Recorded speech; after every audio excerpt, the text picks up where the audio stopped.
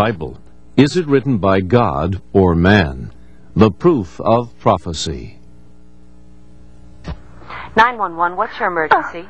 You need to come quickly. My husband, you need to help him. Ma'am, calm down. What seems to be the problem? My husband, I think he had a heart attack. He grabbed his chest and he fell over, and he's not breathing.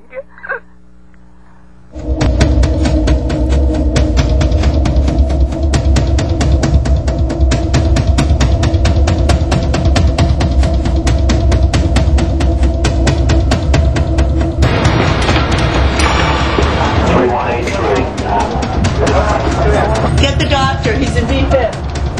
Clear the bed.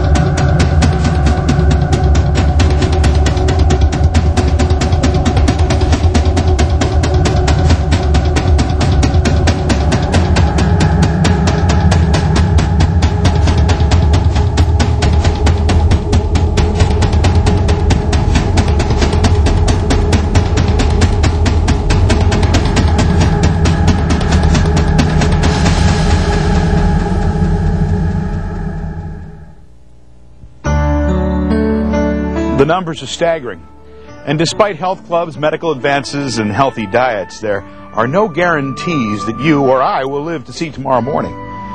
It's this kind of thing we don't really think about very often, and it's the very thing that prompted Charles Spurgeon to once say, "Be often where men die." Because when we're around death, it has a way of putting life into its proper perspective. So here's my question to you. If you were one of those people that were going to die in the next 24 hours, would you go to heaven? Are you certain? You know, I know there's millions of religions out there, and they all have their theories, but if you could ask God, what would he say? And is there really a way to know for sure?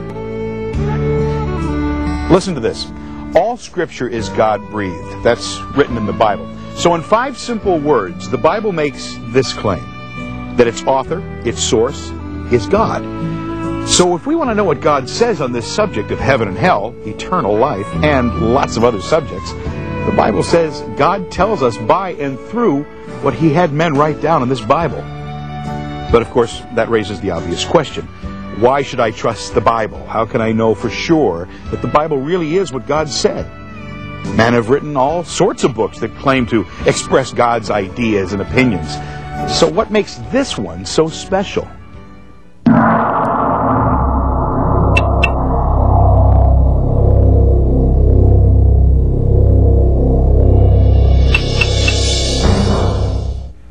Well, the answer is this. While there may be hundreds of books claiming to speak on behalf of God and to explain the road to heaven, only one, the Bible, has proven itself to be the infallible, irrefutable Word of God. Do your own research on this. It's easy enough to check it out. What I'm saying is either true or it's false. And I'm saying very clearly, very plainly, that one book, the Bible, has categorically proven itself to be written by God. And it has done so in thousands of different ways. This program is going to look at just a handful of those ways. For example, did you know that the Bible has predicted thousands and thousands of events, many of them hundreds of years before those events ever even occurred? And all of them are the kind of events that in no way could have been manipulated by people or circumstances arranged to create the impression of a divine prediction where none actually occurred.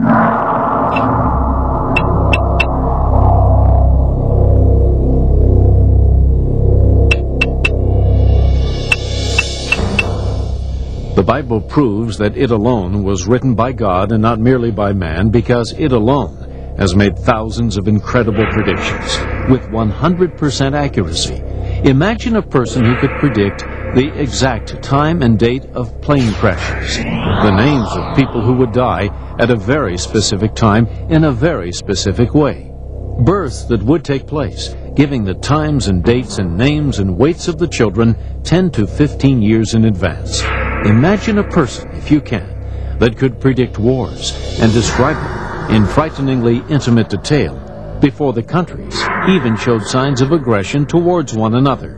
And then that person also had the ability to cite, in writing, cities that would be destroyed, and hundreds of other impossible-to-predict events in the future. And all of them came true. Would you believe that person? Would you believe it when that person told you the next event? Well, sure you would. Yet no one person has ever done this with perfect, infallible consistency with thousands of predictions over thousands of years. But that is exactly what the Bible has done. That's why in Isaiah 46, God said this, "I am God, and there is no other. I am God, and there is none like me. I make known the end from the beginning, from ancient times. What is still to come? I say my purpose will stand, and I will do all that I please." And chapter after chapter, verse after verse, God in essence says this, do you really think there are a lot of genuine choices out there about religion and how to go to heaven? Try asking those other sources who claim to know the truth to do what I've done in the Bible. Ask them to predict the future, not once, not twice, but thousands of times. And make it a condition that they do it perfectly, flawlessly, and in such great detail that no man could ever have known these things. And then you will see, I am God, and there is no other. Only I can predict the end from the beginning. The Book of Mormon can't do it. The Quran can't do it. The writings of Confucius or Buddha or anyone else can't do it. No one else ever has. No one else ever will. And then you will know which book I wrote and which ones I didn't.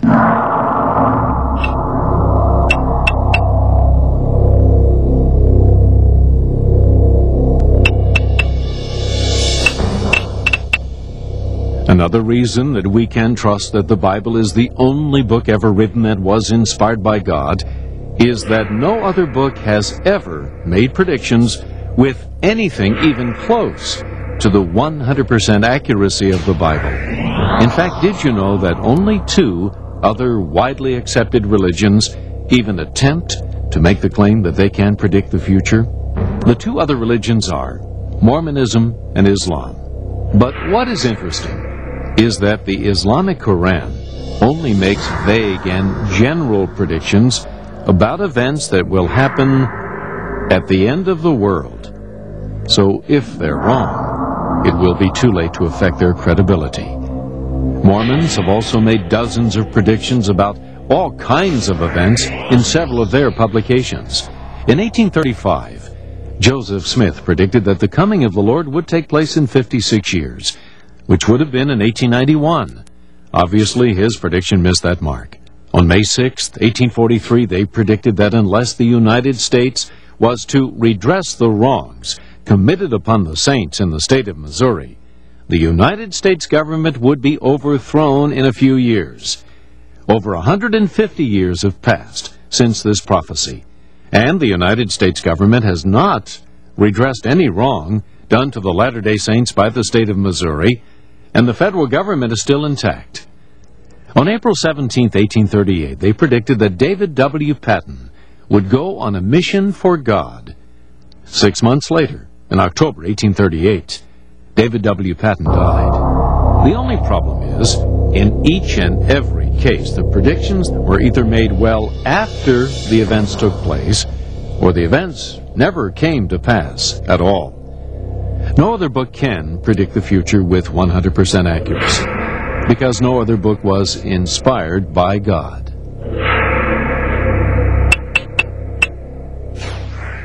And if you read one of the hundreds of passages in the Old and New Testament that predicts the future in graphic detail, often hundreds of years in advance, with details that can't be misinterpreted or manipulated, you begin to realize something. You realize that no man could predict such things. And you also realize that there's a reason those incredible predictions appear in the Bible. God put them there on purpose, so that you and I could know and trust that the Bible is God speaking to men, just like it claims to be. And so it can disprove all the other scams, the frauds, and the charlatans, the wannabes.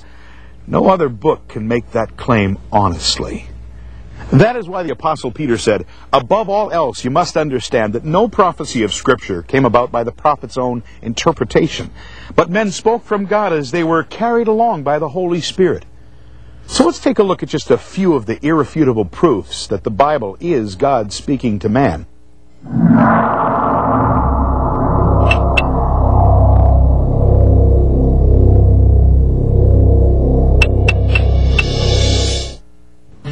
First of all, let's talk about what a biblical prophecy is. A biblical prophecy is a prediction, but it's much more than that. It's no ordinary prediction because a biblical prophecy is a prediction spoken by man, but inspired by God. And it's very different from your average prediction in another very important way.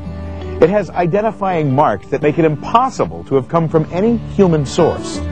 There are 4 criterion of legitimate prophecy. You see, the world is full of false prophets, inaccurate predictions, and even accurate predictions for that matter. But only divinely inspired prophecy can meet these 4 standards. First, it can be proved that the prediction was made before the event actually happened. Second, there's a large time gap between the prediction and when it actually comes to pass, enough to prevent any possibility of someone maybe making an educated guess based on the signs of the times. Third, the event itself must be something extremely unlikely to happen. In fact, so unlikely, so specific, that coincidences or fulfillments of predictions that are very general can easily be ruled out. Fourth, the person or persons involved in the event are unable to manipulate the fulfillment of the event itself. In other words, they couldn't, even if they wanted to, make it happen themselves. Let me give you a quick taste of just one of the hundreds of examples of prophecy in the Bible. And keep in mind that this biblical prophecy meets every single one of the criteria that we just showed you.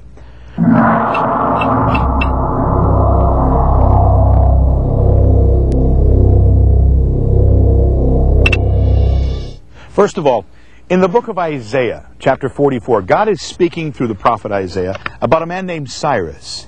And he says this, "He is my shepherd and will accomplish all that I please. He will say of Jerusalem, let it be rebuilt, and of the temple, let its foundations be laid."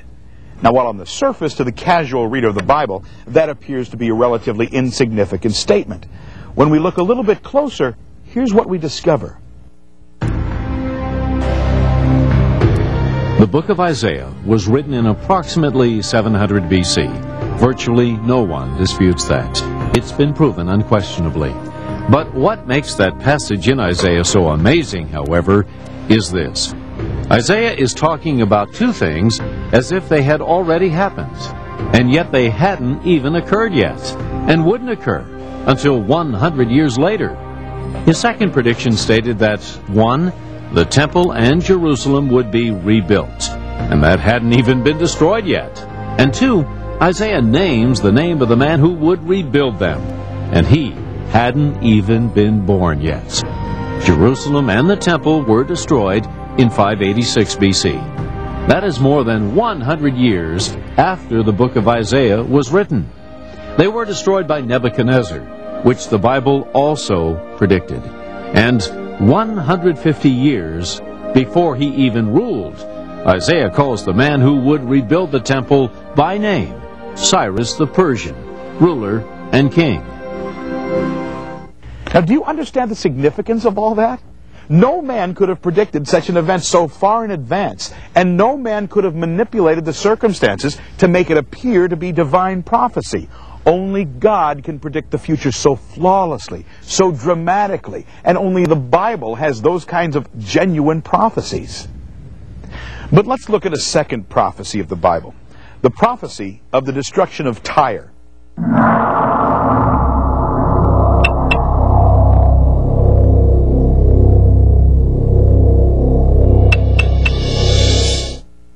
Now, the city of Tyre was the beautiful capital of Phoenicia, just north of Israel. Part of the city was on the mainland, and part on a beautiful offshore island. Now, in the book of Ezekiel, chapter 26, the prophet Ezekiel delivers this message from God to Tyre in 586 BC. I am against you, O Tyre, and I will destroy you. And if the prophecy ended there, it would have been significant enough, because this city was well protected. It was virtually indestructible in many ways. But the prophecy did not end there. God, through the prophet Ezekiel, made 7 very specific, virtually untemperable predictions about exactly how Tyre would be destroyed. Prediction number 1. Tyre would be defeated by a group of allied nations, led by the huge army of Nebuchadnezzar, the king of Babylon, coming from the north. Prediction number 2. God would use this huge army to so destroy Tyre's walls and pull down her towers that Scripture actually records God as stating through the prophet Ezekiel that he will scrape away her rubble and make her a bare rock. Prediction number 3 gives this bizarre yet eerily accurate detail. She will become a place to spread fish nets. Prediction number 4. Her settlements on the mainland will be ravaged by the sword. That will be the specific method of destruction, not any of the other favorite methods of King Nebuchadnezzar's armies. Prediction number 5. The armies, according to this precise prediction, would plunder Tyre's wealth and loot her merchandise. They will break down her walls and demolish fine houses and throw her stones, timber, and rubble into the sea. Next comes this stunning prediction, which holds an unanswerable challenge out to all skeptics of Bible prophecy. Prediction number 6. God said this to Tyre: "You will never be rebuilt, for I, the Lord, have spoken, declares the sovereign Lord." And finally, prediction number 7. You will be sought, but you will never again be found, declares the sovereign Lord. Despite the certainty of the existence of the city of Tyre, no matter what efforts will be made by the world's greatest archaeologists, no trace of the ruins of Tyre will ever be found. Only proof that she did in fact exist. That is an irrefutable prediction that certainly puts the credibility of the Bible on the line. For if the ruins of Tyre ever could be found, it would undermine the very authenticity of its claim to be written by God. Those are the predictions. Very specific, very tamper-proof. And here's what went down. And if you're a skeptic, I challenge you to check it out for yourself. Check out the times, the dates, the places for yourself. Check as often as you like. Check any and all reliable sources that you want. Encyclopedias, history books, archaeological records, you name it. Check them all. But here's what you'll find. History records that a king named Nebuchadnezzar attacked the city of Tyre with his huge and mighty army. He did so because they arrogantly refused to surrender. Most other nations quickly and voluntarily surrendered when they saw the strength of Nebuchadnezzar's forces, but not Tyre, because they themselves had a powerful navy, with a military fleet of ships that few could compete with. And so when Nebuchadnezzar came after them, despite the prophecy of Isaiah that they would be destroyed, they mocked him and relied on their own strength. But God, regardless of what Tyre said, "I am against you, O Tyre, and I will destroy you and make you bare as a rock, and your people will all be killed by the sword." So Nebuchadnezzar came against Tyre and destroyed the city early in the 6th century BC. But some of the people managed to escape by using their navy ships to escape to the islands of Tyre, just off the coast of mainland Tyre. And most of the biblical prophecies were unfulfilled. And if the critics that exist today were present then, and surely there were critics against God's word then as well as today, they must have scoffed and pointed to the inaccuracy of the fulfillment. But verse 3 says, "This is what the sovereign Lord says, I am against you, O Tyre, and I will destroy you, and I will tell you exactly how I'm going to do it," with 7 very specific, very detailed prophecies. And it will happen. And indeed happen it did, a couple of hundred years later. Just listen to a quote from not some Bible commentary, but the secular historical Encyclopedia Britannica. Alexander III, in his wars on the Persians after defeating Darius III at the Battle of Issus in 333 BC, marched southwest towards Egypt, calling up the Phoenician cities to open their gates. The citizens of Tyre refused to do so, and Alexander laid siege to the city. Possessing no fleet, he demolished old Tyre, the mainland, and with the debris built a moat 200 feet wide across the straits, separating the old and new towns, erecting towers and war engines at the far end. Now at the port, Tyre's navy was giving a good fight and preventing Alexander the Great from finishing them off. So what did he do? Exactly what God said he would do in the first prophecy in verse 3. He allies with many other nations who have navies and comes against Tyre. Now listen to what secular historian Philip Myers has to say about what happens next. And keep in mind, if you would, that this man is not a biblical commentator, not a theologian, just a historian recording the facts in a historical textbook. Alexander the Great reduced Tyre to ruins in 332 BC. She recovered a measure from this blow, but never regained her place she had previously held in the world. The large part of the site of the once great city is now as bare as the top of a rock, a place where the fishermen still spread their nets to dry, which were the precise words used by God in the book of Isaiah to describe the events in the first place. And to top it all off, remember, prophecy number 7, God said, I will bring you to a horrible end, and you will be no more. You will be sought, but you will never again be found. Do you want to disprove the authenticity of the Bible? Find the remains of Tyre. Good luck. They don't exist. Archaeologists have searched for years and found nothing. And the Bible frequently makes that same kind of challenge to any skeptic.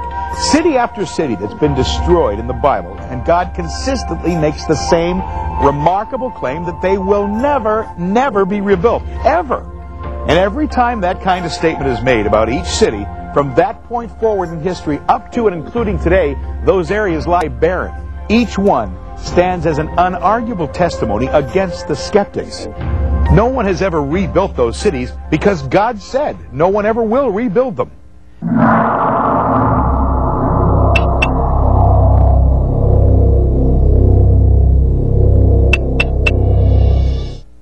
In 1994, the following 3 specific predictions were made by the supposed world's greatest psychics.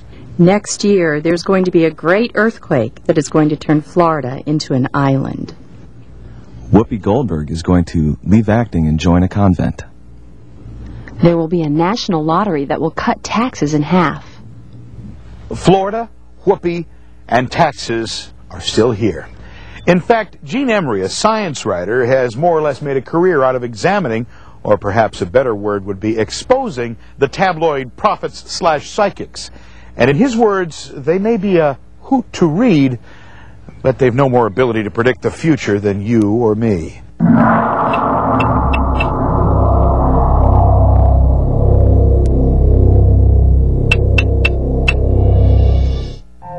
How was the universe created? Is there really a God? Can man become God? For thousands of years, man has pondered countless questions about his origin, looking to the stars and planets for answers. Out of the science of astronomy grew the controversial practice of astrology. Taurus, financial success is yours. Consider investing your money now. Be cautious in traveling. Make sure that your life insurance policy is up to date. Many astrologers feel up to 80% of our destiny is determined by the planets under which we were born. Author and researcher John Weldon says he believes the acceptance and influence of astrology in everyday society is perhaps beyond what most of us would believe. Approximately 30 to 40 million Americans believe in astrology to some extent. It's used by Fortune 500 companies. It's increasingly used by what we might term New Age psychologists.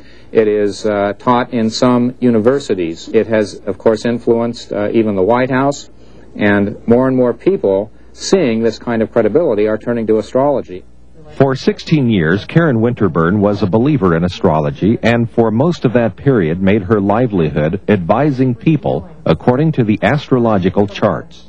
I thought this was something that was putting me in touch with God, who I perceived at the time to be an impersonal, cosmic source of energy. The more serious danger is that as you become more and more involved, you become more and more hooked and interested in what is this power that is making this work in my life and the lives of my clients. And then you begin to seek the power behind astrology. And for me, that led into becoming a channeler. You may go to a channeler, but somehow you are seeking the spiritistic power source behind astrology. Karen says it was obvious to her the charts were not giving her the answers to the questions she and her clients were seeking. And that is not unusual. An extensive 5-year study of thousands of predictions showed those considered the best in the astrological field were, at best, only 10% accurate. Astrology is condemned in the Bible because it is a form of divination, which Deuteronomy 18 condemns and says is an abomination to God. At the first, it starts out seeming so good. It seems that all this is from God. It seems that this is the truth. And there are endless testimonies from people that thought what they were getting involved in was good, and then it turned sour. And when I saw the kind of webs of deceit and shambles that my life was in, put that next to the idea that I was becoming God and pretty far along the path, the whole thing just seemed totally ludicrous. Then I was right back there to square one with a pile of sin, 16 years worth of untransmuted karma, staring at me. One of the most precious realizations for me at the end of all this was that in having the person and the power of Jesus Christ in my life, I have the real.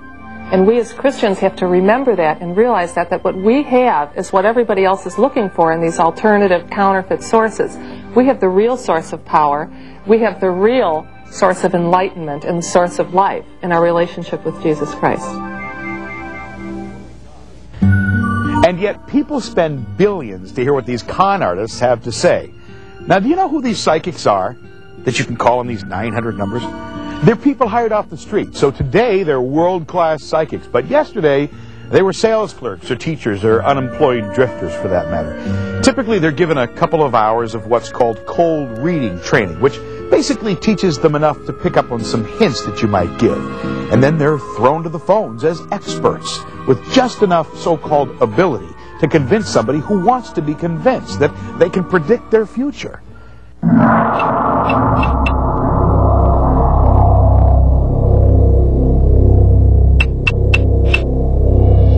Michael de Nostradam, better known by his Latinized name, Nostradamus, is revered as one of the greatest prophets in history. Many say he had the rare ability to predict future events. But where did he get these premonitions? And just how accurate were they? Nostradamus is a household name. Hollywood made a motion picture on his life. Thousands of books have been written about his incredible predictions. Tabloids quoted.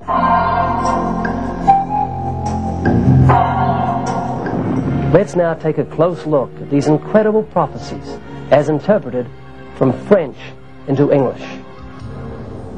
The invention of the radio and the light bulb. When the animal is tamed by man after great efforts and difficulty begins to speak, the lightning so harmful to the rod will be taken from the earth and suspended in the air. The animal in this quatrain is the radio, and the lightning is the light bulb.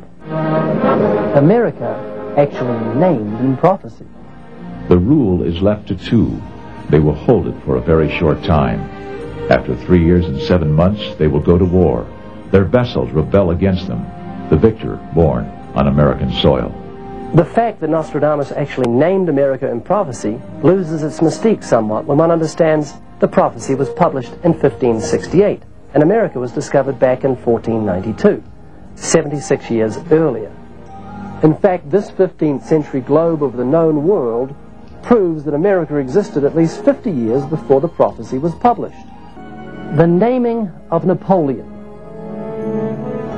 I'm going to teach you how to interpret one of Nostradamus's prophecies. This is the famous prophecy when Nostradamus actually named Napoleon. This is in Century 8, Quatrain 1. Pour, nay, Oleron will be more of fire than blood. Of course, that doesn't sound like Napoleon. So that it does, firstly, we'll have to ignore the fact that Pour, nay, Oleron are actual names of towns in France at the time of Nostradamus. Second, we have to move around the letters in the three towns. Here is how to do it. 1. Swap the pour with the nay. 2. Drop the y from the nay. 3. Discard 2 O's from Oleron. 4. Also drop the R from Oleron. And finally, join what's left of the three town names together. There you have it. That almost sounds like Napoleon. Wow. According to Edgar Leone, this deranged rearranging was first dreamed up by the imaginative Tournay. He certainly was imaginative. At best, such interpretations are ridiculous. At worst, they're deceitful. And yet Satan is so clever, because he creates these false versions of the genuine so that he can raise doubts about real prediction given by God's legitimate prophets. You see, when people see the lack of credibility in false prophets and predictions, they tend to generalize that no true prophecy or prediction is possible.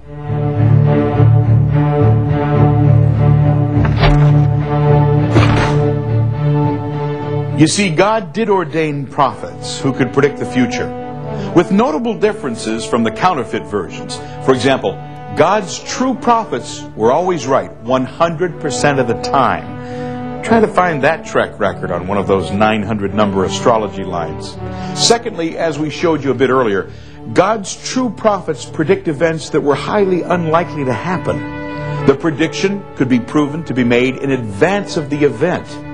The event could not be manipulated and fulfilled by the predictor himself, and there was substantial time between the predictions and their fulfillment to prevent any guesswork based on the signs of the times.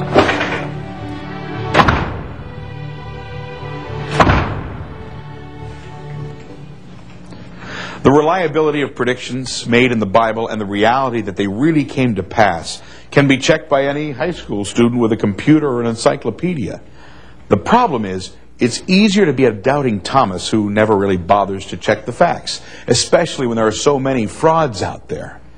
In the time we have left, we're going to take a look at just 8 predictions. But as we'll see very shortly, the odds of any man fulfilling even 8 of the 456 predictions about the Messiah are so astronomical that anyone who has fulfilled even 8 of them will be indisputably the predicted Messiah. Here are the 8 predictions. Number 1, the Messiah would come from Bethlehem. Check. Any casual reader of history or the Bible could tell you that. Number 2, the Messiah will present himself to the people as king by riding into Jerusalem on the foal of a donkey. Check. That exact scene was fulfilled in dramatic fashion on April 6th, 32 AD, the day Jesus rode into Jerusalem on the foal of a donkey. Even more amazing is this third prophecy in Daniel chapter 9. Daniel predicts the exact day that Messiah will come. It was so specific that it literally stated it would be 173,880 days after the day the king announced the rebuilding of Jerusalem. And moving forward in time, 173,880 days, you arrive at the only historical scene that would possibly fit the description: the day Jesus rode into Jerusalem. Number 3, check. Number 4, the prophet Zechariah predicts that the Messiah would be betrayed for 30 pieces of silver. Check. 500 years later, Judas Iscariot did exactly that. Number 5, the prophet Zechariah also predicted that the money used to betray Messiah would be thrown back into the temple and refuse to buy a potter's field. Check. That's exactly what happened to the money originally given to Judas. Number 6, Isaiah announced that Messiah would be innocent, accused of a capital crime, and yet he would say nothing in his own defense. Check. That, of course, was fulfilled in the trial and crucifixion of Jesus Christ. Number 7. Isaiah also describes Messiah as an innocent man who would be treated like a common criminal and yet buried in a rich man's tomb. Some 700 years later, Joseph of Arimathea, a local wealthy Jew, provided a new tomb for Jesus' body to be buried in, after he was humiliated and put to death on the cross. Number 7, check. And finally, number 8.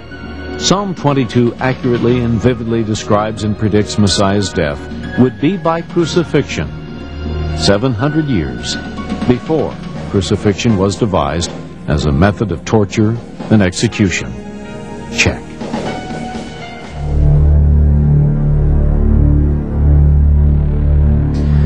Now that's just 8 of the 456 prophecies predicted and described in the Bible of impossible to manipulate events in graphic detail.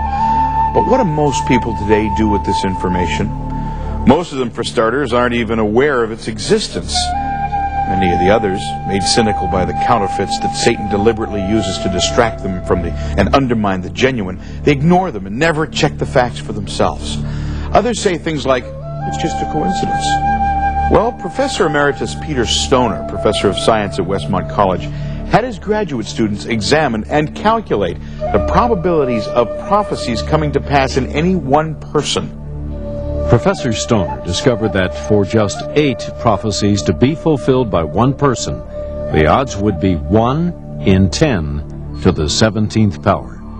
1 with 17 zeros. But unless you're a mathematician, that kind of number doesn't mean very much.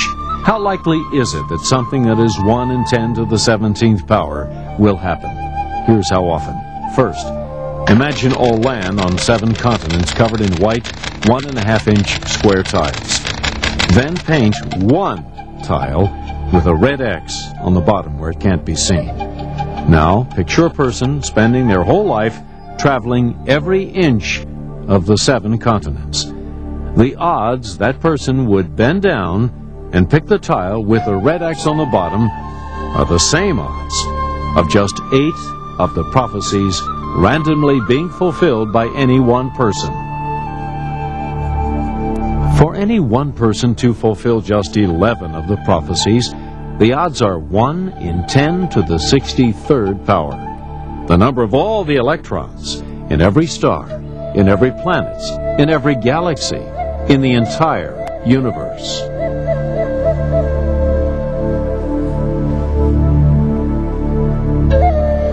There are 456 detailed prophecies that Jesus fulfilled.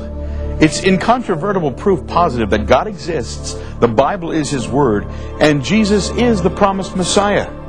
You will meet Him someday, either as your Savior or as your Judge. The question is not, is He the Messiah? The question is He your Messiah? My friends, this is fact, not fiction.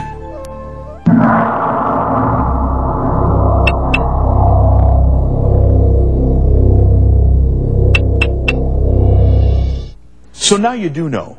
Now you know that the Bible is the Word of God, and not just a book written by men with their own opinions. So there are no more excuses. So what do we do with that information? Well, let's go back to our original premise today. Within the next 24 hours, 6,429 people will die. Some will go to heaven, some to eternal hell. Well, you say you don't believe in hell. Well, here's where our newfound information comes in handy. Because apparently, God believes in hell. As a matter of fact, He mentions it in a general sense over 420 times in the New Testament alone. For example, in Mark chapter 9, verses 43 through 48, Jesus says, "If your hand causes you to sin, cut it off. It's better for you to enter life maimed than to with 2 hands go into hell where the fire never goes out. And if your foot causes you to sin, cut it off. It's better for you to enter life crippled than to have 2 feet and be thrown into hell. And if your eye causes you to sin, pluck it out. It's better for you to enter the kingdom of God with 1 eye than to have 2 eyes and be thrown into hell, where the worm does not die and the fire is not quenched."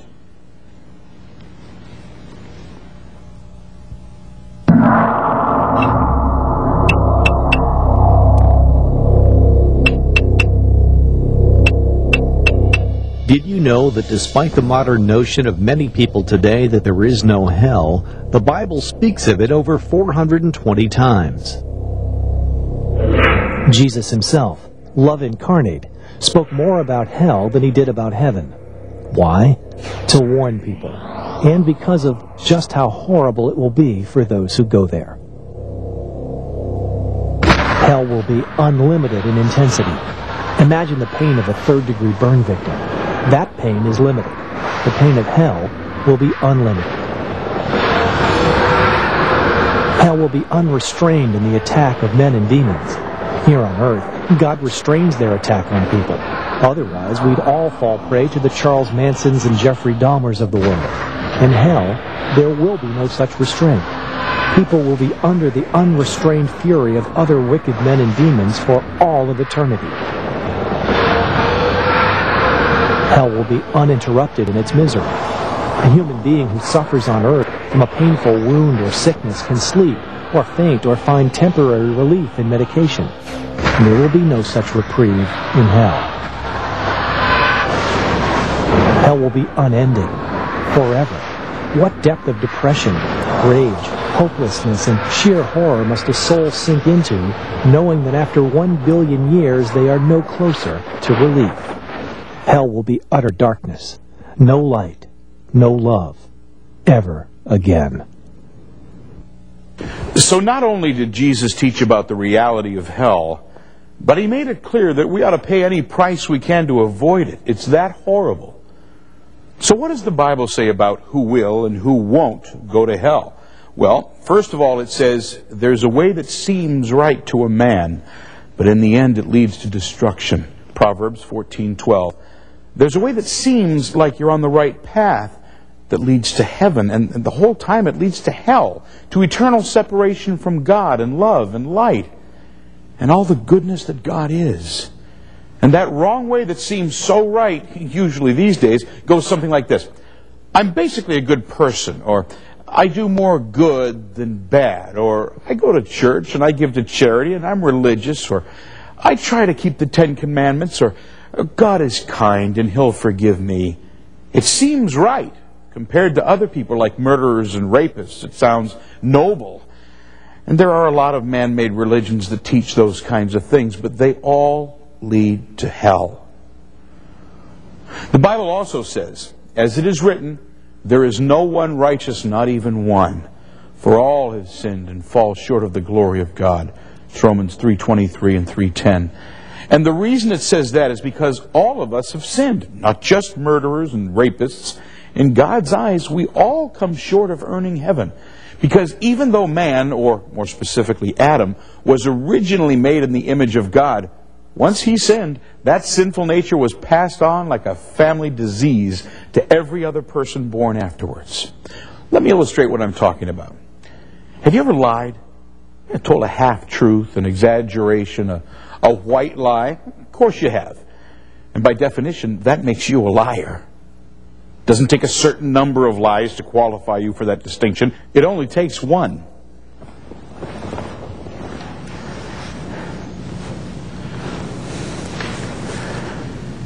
Have you ever had an impure, lustful thought when looking at another person? Well, Jesus was crystal clear on that point. You've heard it said, do not commit adultery. But I tell you that anyone who looks at a woman lustfully has already committed adultery with her in his heart. So that makes you an adulterer. You see, it's a heart issue. It's not only your actions, but your intentions. Jesus also said, you've heard that it was said to the people long ago, do not murder, and anyone who murders will be subject to judgment. But I tell you that anyone who is angry with his brother will be subject to judgment. Have you ever been angry with someone? Jesus says that it's the same root sin as a murderer. So what's the point, you say? Well, the point is this. The Bible, which we've already proven is to be God's words, not men's, is very, very clear. If you've ever lied, ever lusted in your heart, if you've ever been angry at someone, anyone, the penalty for that is judgment. Hell. You may be well respected as a judge in the community, a highly paid lawyer, a moral churchgoer, a family man, or you may consider yourself to be a good person. But the Bible says you are no different in God's eyes than a murderer, a thief, or an adulterer when it comes to the issue of your eternal destiny and of heaven and of hell.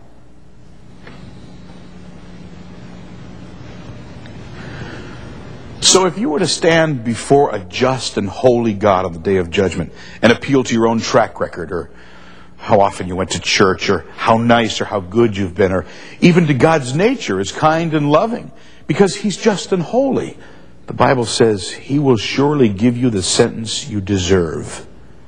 Eternal damnation. In a word, hell forever. No appeal, no change of sentence, no extra chance, no parole, if you will.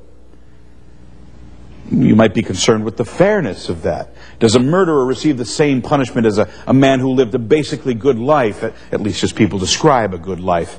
Well, your sense of fairness will be glad to discover that no, they won't both be treated equally. They'll both go to hell, but there are degrees of hell. The torment will not be bearable for anyone who goes to hell, but it won't be the same for everyone either. Worse sins will receive worse torment. It's not much comfort, is it?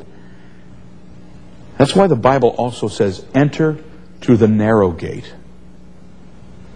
For wide is the gate and broad is the road that leads to destruction, and many enter through it. But small is the gate and narrow the road that leads to life, and only a few find it. There's a big, broad road that most people are traveling. That leads to hell. And they're convinced it leads to heaven, and it doesn't. That broad road includes myths that men tell each other to make themselves feel better, like God's merciful, so He'd never judge me if I have good intentions.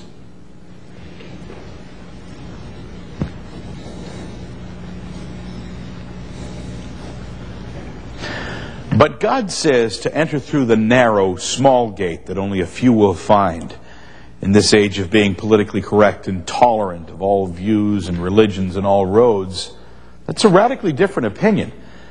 But then it shouldn't be surprising that God's ways are different than man's ways. God is perfect, man is imperfect. God is loving and merciful, but He's also just. So He will condemn anyone who does not enter through that free but very narrow gate that He specifically provides. The Bible does not apologize for the fact that there is only one way. In fact, it becomes very clear when we understand it that this one way, this one gate, is not only wide enough for the whole world, but that it's far more than any of us deserve. What is it? What is God's only acceptable way? What is the gate to heaven? Well, the Bible tells us that this gate is not a what, but a who. In John chapter 10, verse 9, Jesus says, I am the gate. Whoever enters through me will be saved. So the Bible doesn't say, go ahead, pick any religion you want. Come in any way you feel is right. No, the Bible says, and again, let me remind you that we've already established that the Bible is God speaking, not a person's opinion or a religion. The Bible says Jesus is the only way, because only Jesus was God made in the flesh. Only Jesus was born of a virgin. Only Jesus lived a perfect, loving, sinless life. Only Jesus earned heaven. But instead of accepting it, He hung on a cross and allowed His loving and just Father to pour out His holy wrath on Him for your sins and for mine, for the sins of all the world, so that we may go to heaven. And only Jesus rose from death to life 3 days later, conquering death and sin, and paying the wages of sin for us. Only Jesus paid the price, because only Jesus, God in the flesh, could pay the price for the sins of the whole world. When Confucius or Buddha or Mohammed or a church or a religion or a Day of Atonement can do that, then there would be another way. But there isn't. John 3:16 says, For God so loved the world that He gave His only begotten Son, that whoever believes in Him shall not perish, but have eternal life. So the question remains, how do you enter this gate? How do you go to heaven? How can you be sure? Well, maybe some who are watching right now are still thinking, I'm really not such a bad person, or I still don't believe there's a hell, or I still don't believe God will judge me. Well, to you, my friend, I have nothing else to say. But maybe right now there are others saying, I admit I've sinned. I have no way to earn heaven. I know in my heart that if I appeal to my own track record, or to a religion, or to a church, I will surely receive what I deserve. Hell. Is there no hope?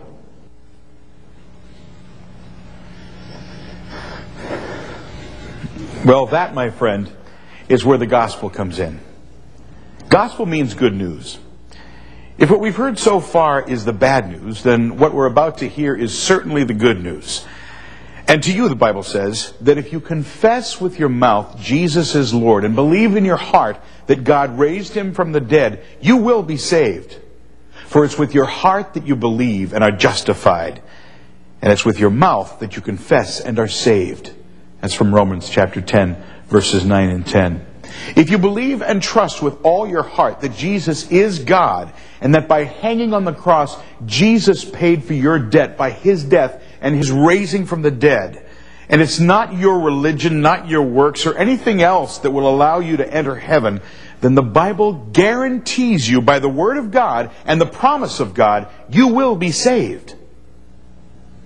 Romans 10:13 says, whoever calls on the name of the Lord will be saved.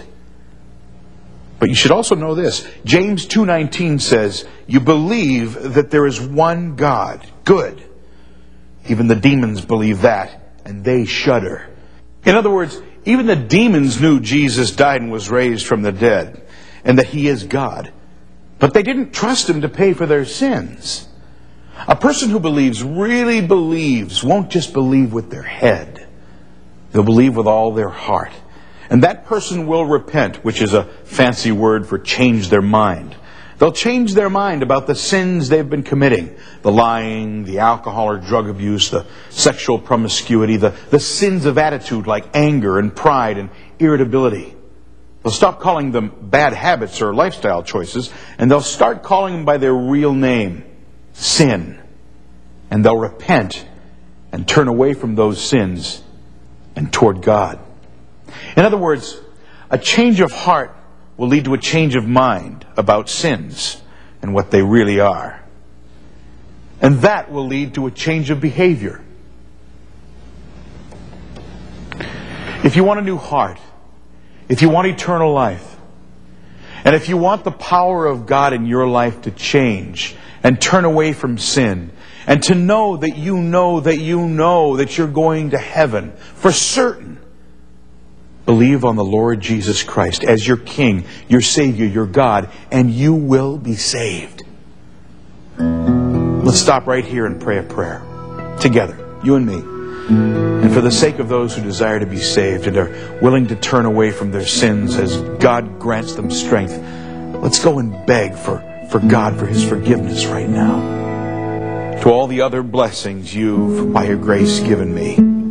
The air that I breathe, the life that I have, the acts of kindness I've done. The times I've sought you in prayer or in the Bible or at church. All of which I see now were drawing me all along.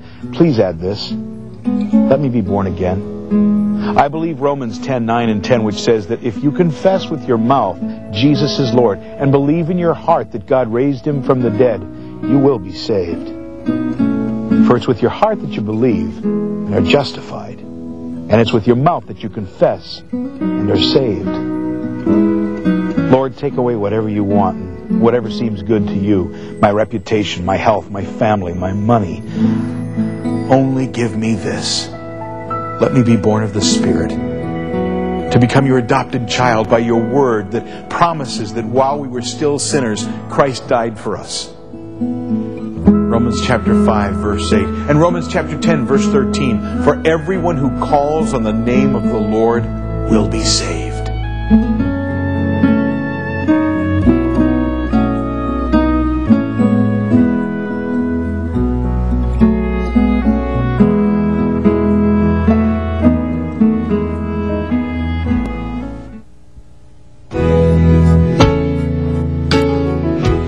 prayed that prayer, call the number on your screen right now, and we'll send you a free Bible and some information that explains in greater detail some of the things we just talked about, along with some other free gifts that'll be a helping hand in the weeks to come. Or if you have questions or you'd just like to talk to someone, give us a call at that same number.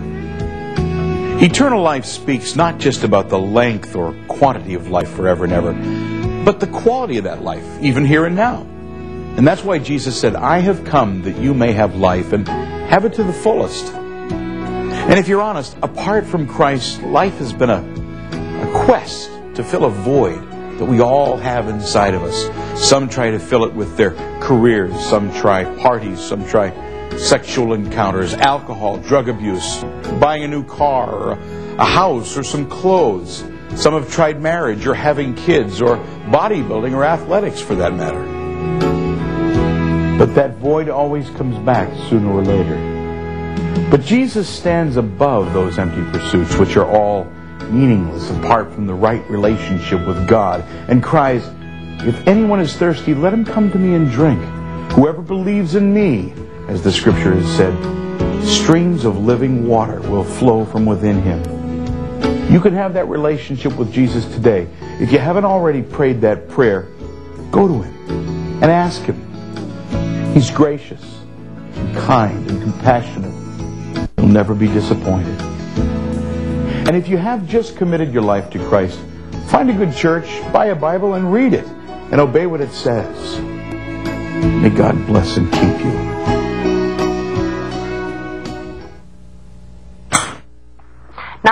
What's your emergency? If the subject of this program has touched your heart, take the time to do an in-depth study on your own. To assist you, we've put together a comprehensive list of some of the very best books, audio and videotape teachings that address this subject. If you'd like a free copy of that list, or if you'd like to purchase a videotaped copy of the program, just visit our website at www.crosstv.com or call us at 1-877-CROSS-TV.